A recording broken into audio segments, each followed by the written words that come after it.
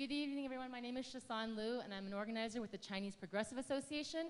We're a grassroots social justice group based out in San Francisco, and we organize working class and low-income Chinese immigrants around housing, workers' rights, and healthcare issues. I'm here tonight to share a little bit of my experience and our experience working with the Data Center on this wonderful new report we have out on Chinatown restaurant workers' health and working conditions. I was told I had 90 seconds, so I'm trying to stick to it. Data Center came in at a point when we had hundreds of pages of data and the task of writing a 30-page report after 3 years of grassroots research with restaurant workers in Chinatown.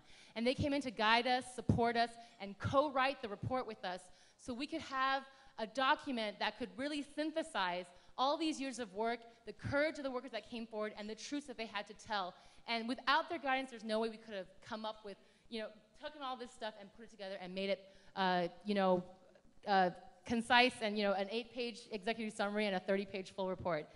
This report really documents the reality that CPA has been organizing around over the past decade, looking at the conditions that working people are facing, and particularly in the Chinese immigrant community.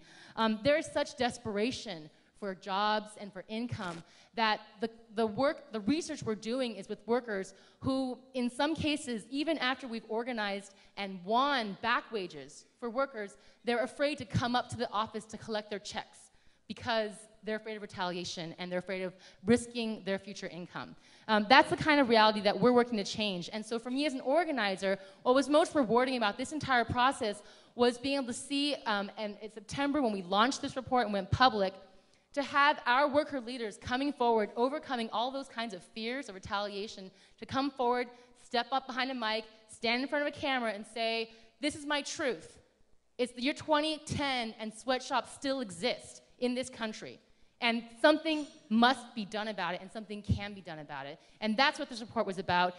It's given the courage for our workers to come forward, and Data Center has been part of that process. It's a long path ahead to justice, but we are really proud and honored to share that path with the Data Center. So thank you.